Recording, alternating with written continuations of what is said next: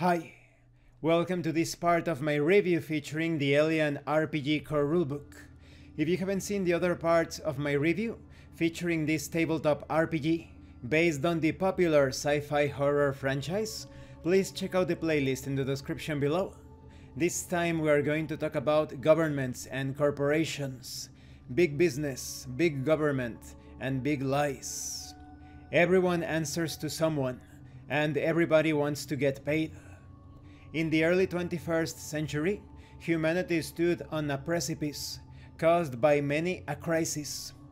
While stagnant governments were reluctant to change to meet these threats, multinational corporations headed by innovators like Peter Weyland stepped up and led the charge into the future.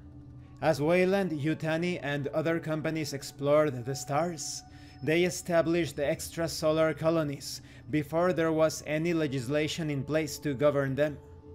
Looking to the late 20th century's formation of the European Union for inspiration, the major countries of the world soon merged to form larger nations. Currently, Weyland-Yutani doesn't own everything, just mostly everything. Each of the major governments and corporations are detailed in this section, with their history, their military and organizations, their locations, their leaders, their relations, and their current activities. We start with the Three World Empire, the most technologically prosperous of the interstellar superpowers. The Three World Empire has established the most long-term colonies in the territories. The Three Worlds in the coalition's name refers to the Earth, Mars, and Titan, the first three worlds to be inhabited by humanity. Then we have the United Americas, which is the most powerful star-faring and colonizing nation in the 22nd century.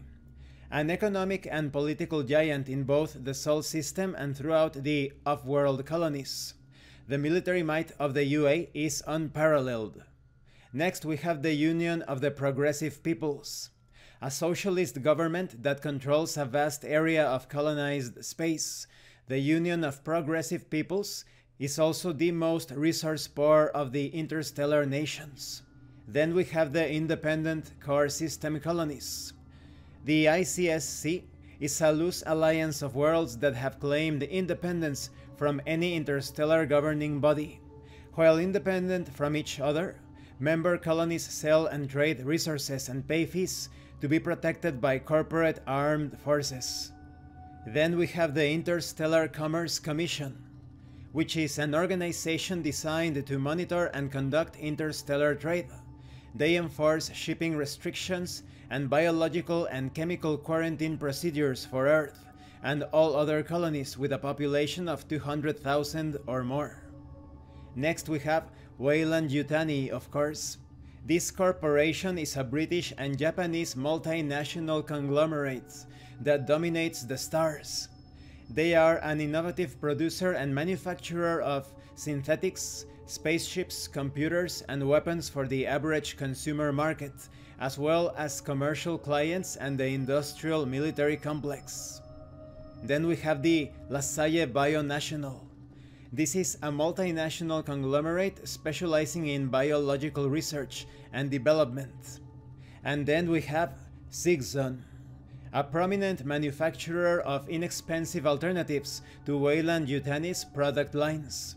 Zigzon is a European conglomerate that will forever be in Weyland-Yutani's shadow. And this concludes this part of the review.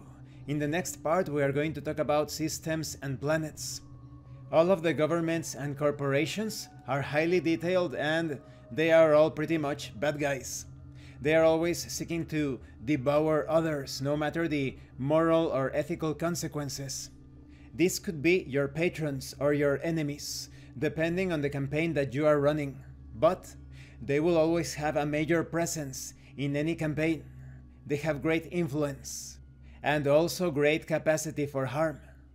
Thank you for watching this part of the review, and thank you for your likes and your comments. If you have any questions or comments, please let me know. And thank you so much to those of you that are going the extra mile to support the channel. If anyone else wishes to further support the channel, the information on how to do that will be in the description below. This has been Abraham El Jaguar, a professional game master. If you want me to run a game for you, please check out the pinned comment below. And remember, it is better to roleplay and fail in character than not to roleplay and fail as a player. Once again, thank you, and see you later.